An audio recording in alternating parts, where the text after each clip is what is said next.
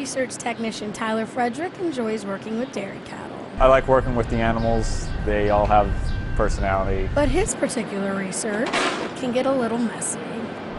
Well, it can make for interesting dinner conversations sometimes. Frederick is one of the researchers who measures the amounts of methane dairy cattle produce from their burps. Keep in mind, these emissions don't come from the back of the cow, they come from the mouth.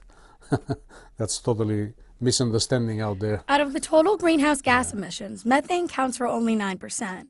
And although the leading gas is carbon dioxide, methane traps 34 times more heat than CO2, having a big impact on climate change. And although agriculture only counts for 10% of the sources of greenhouse gases, cattle contribute quite significant amount of methane to the greenhouse gas emissions from agriculture.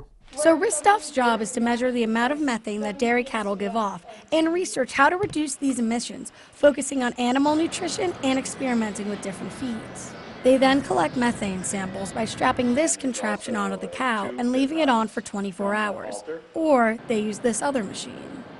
Gets a measurement for methane and carbon dioxide from the cow exhaling and from the cow belching. They then use this machine to measure the samples.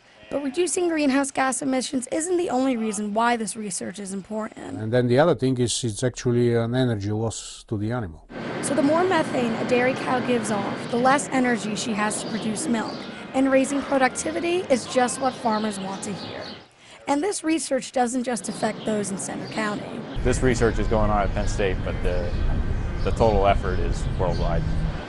Reporting from University Park, I'm Maria Bryant for the Center County Report.